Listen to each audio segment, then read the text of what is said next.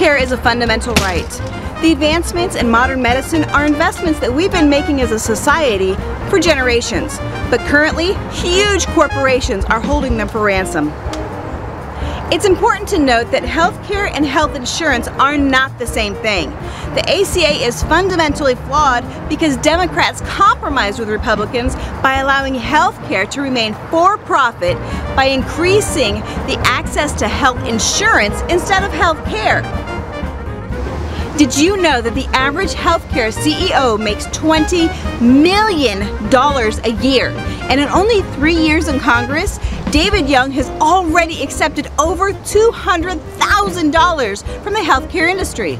So when his constituents beg for single-payer healthcare, he says, no thank you, because he is bought and paid for. The phrase single-payer can be confusing, so just look at it as Medicare for all. By expanding Medicare to the entire population, we cut out the middleman, the insurance companies, the vultures who actually make a profit off of denying you health care. After World War II, Winston Churchill said, if Great Britain can kill people, we can also heal people. Now, Winston Churchill also said that Americans can be counted to do what's right after we've exhausted all the other options. We've exhausted all the other options. Now it's time to do what's right.